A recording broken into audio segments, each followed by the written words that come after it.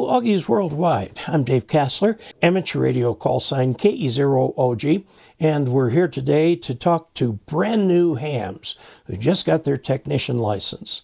The last video, a link to which is in the upper right-hand corner of this video, will take you to the very first one where we talk about technician privileges. This one we're going to talk about radios. Everybody wants to have a radio. Okay, so what we're going to talk about today is just plain old FM. That's only one mode, but it's a very common mode on the technician privileges. And I'm going to show you kind of the parts and pieces that you'll see with one of these radios. Now, where do you find a radio to buy?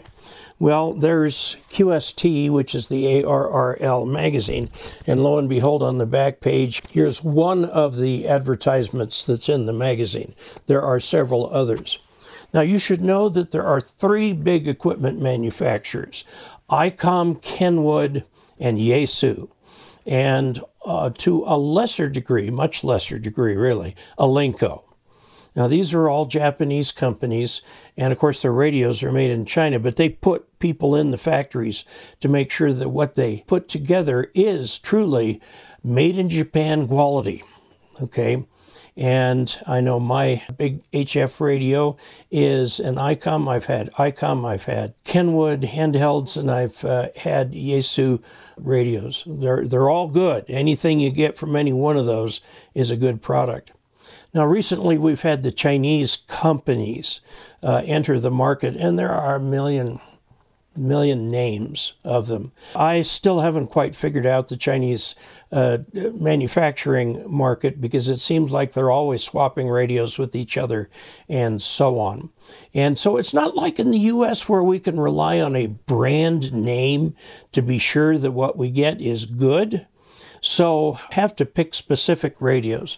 Now, when we talk about FM on 2 meters and 70 centimeters, these are so-called dual band radios, and those are the two bands that will be covered. These radios come either in the form of a handheld, which is a radio station in a box, really, or so-called mobile, which can also be used at your permanent base setup at home. And you're going to end up with a mobile for your car and a mobile at home and a handheld that you can take various places. A handheld is sort of like handing somebody who has 2 broken legs one crutch.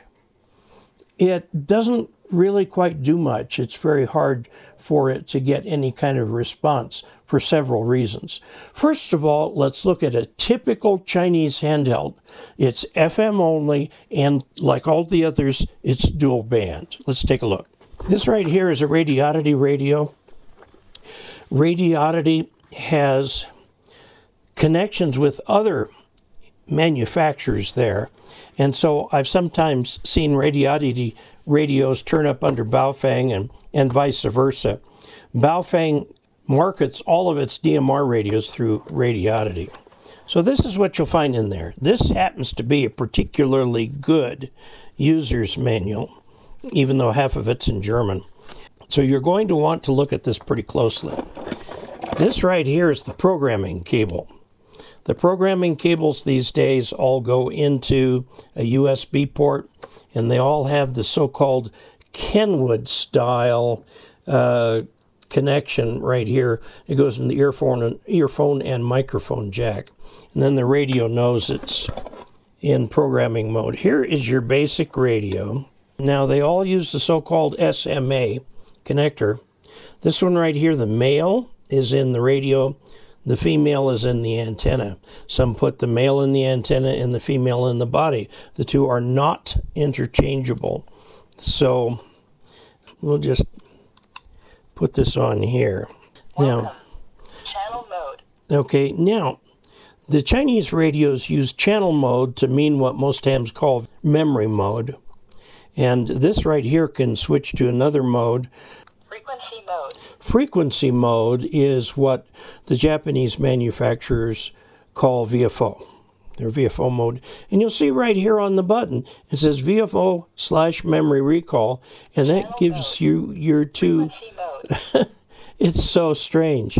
You can put in to the memory the names of the repeaters and stuff like that, so you can have that for quick access, and you can program that in. Now you can get programming software from Radioddity and download it, or you can get Chirp. The radio, this is the antenna. Now a quarter wavelength antenna at 2 meters is 19 inches long, so this is a loaded antenna that's too short, and it is definitely a compromised antenna. Plus, there's no real counterpoise built in except the frame of the radio inside.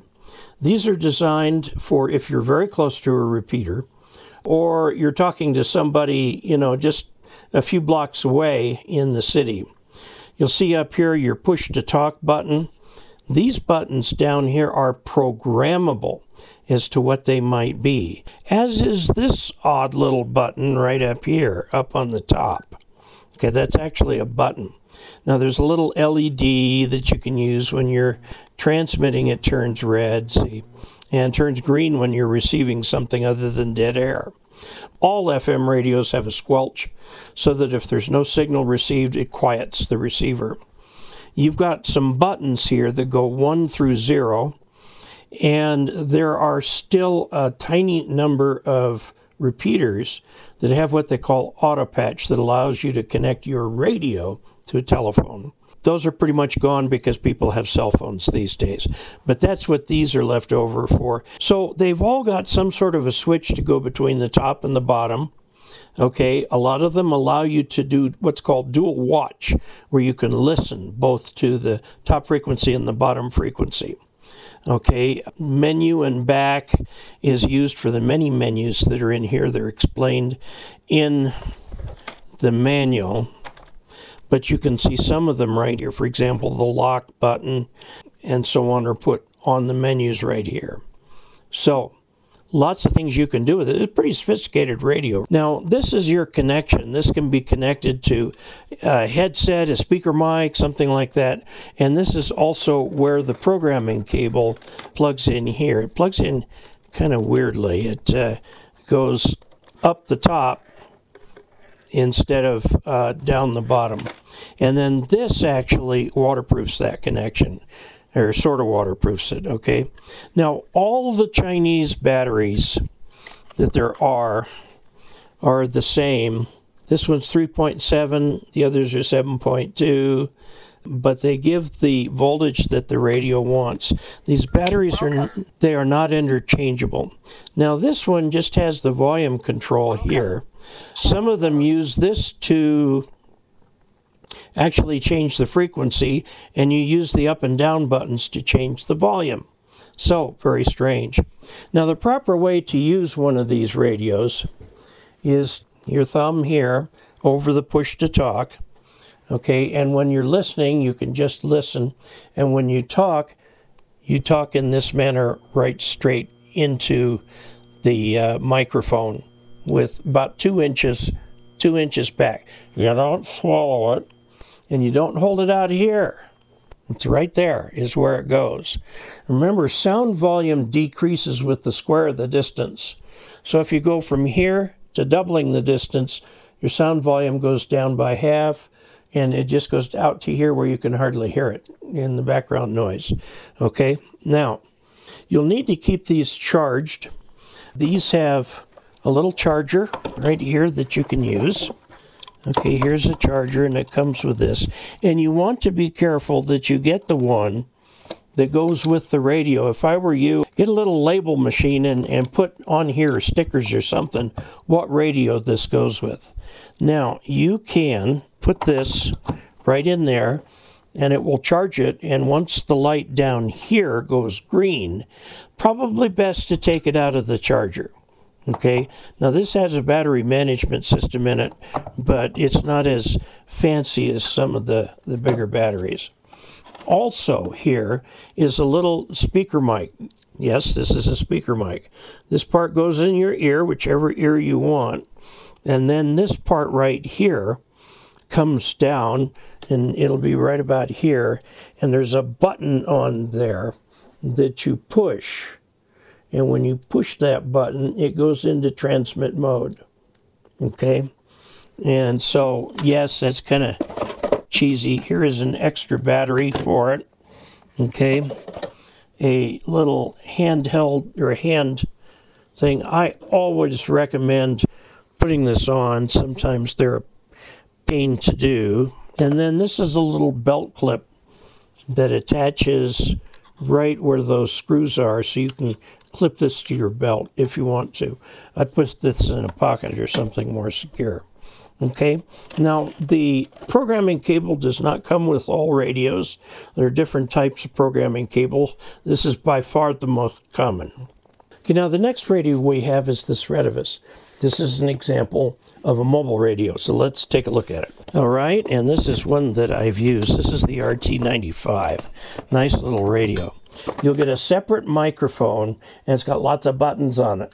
Okay, these buttons mirror the ones that are on the front of the radio. This is a fairly standard connection. Yaesu uses this also. It looks like just an internet jack, but actually that's where the microphone goes. Okay, so on the front, you don't have the majority of your buttons on the front. You've got on-off, some programmable buttons, a function button, and this right here selects whatever the function is, usually channel, okay? It usually comes with a little bracket so you can mount this wherever you need it. I've got this one right here, which is an Anytone radio, and it's a little hard to see the brackets in here, but there's a bracket attached here, and then this thing hangs from that bracket, okay? Now, let's see what all else comes with it. The power cord is not very long, but it's a lot sturdier than the others. This power cord goes down to it actually goes all the way to your battery. You need to route this through the firewall somehow and take this all the way to your battery. You'll note that the fuse is pretty close to the battery end. This plugs into here. It does come out if you push that thing right there so that it comes out. But this is what you get. Now note what's on the back is an antenna outlet. Almost all radios sold in the United States will have an SO239 right here, which means they connect to the PL259. Some radios don't. Here's the speaker. It's a bottom firing speaker. So if you're going to use this down like this, take this, put it on the other side so you can get some of the sound out from the speaker, or else hold it up like that. Here again is, this time a programming cable is not like the other. Let's take this out and look at it. This programming cable actually attaches where the microphone goes. So you take the microphone out and put the programming cable in. This attaches to the computer, and then you can program all the channels, the memory channels in the radio, and there are lots and lots. Some manufacturers divide their memory space into sections. Now, the handy thing about that is, for example, let's say you like to vacation in Moab, Utah every so often. So you'll have a section devoted to Moab. Then you'll have another section devoted to a home or something like that, or for the journey between. That way you can kind of keep them organized and have the memories that you want. The memories will tell you which repeater you want to talk to and so on. Now, so that has that. This is the mobile radio instruction guide. It's all in English. There's quite a bit of stuff in here that you'll want to go through carefully. Now, I will tell you that manuals from the Chinese radios have improved dramatically from when I first started dealing with them. It used to be they were absolutely no way to understand. They were just gibberish. Now they're really actually pretty good. They're using native English speakers to work with them. So now note that this has a speaker here. However, there's also a jack in the back where you can plug in an external speaker if you want something a little bit louder. This is sometimes helpful in a mobile environment. If your vehicle is kind of noisy, you can put the speaker up above you, pointing down at your ear so that you'll hear it better than the little speaker that's pointed at the floor. Okay? Very common thing to do. Now these microphones have the buttons on them that would ordinarily be on the front of a handheld radio. So there you have it. We've taken a look at a couple classic radios that would be used by new technicians. A handheld and a mobile. Now, you'd probably end up with a mobile in your car and a mobile at home. We haven't talked about external antennas yet, but we will. So this just gives you an idea of what is available. Again, the Chinese handhelds are much less expensive than their Japanese counterparts. I've tested a lot of Chinese radios, and the important thing to remember about them is that they have grown in quality enormously from the first ones. You don't want to get the cheapest radio you can get. That's the Baofeng UV5R. It is pretty cheap radio.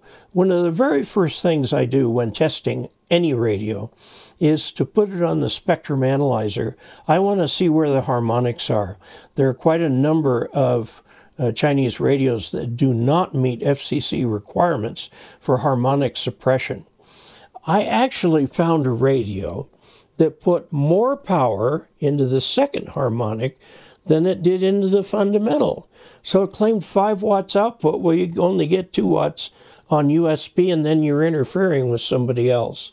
So take a close look at these.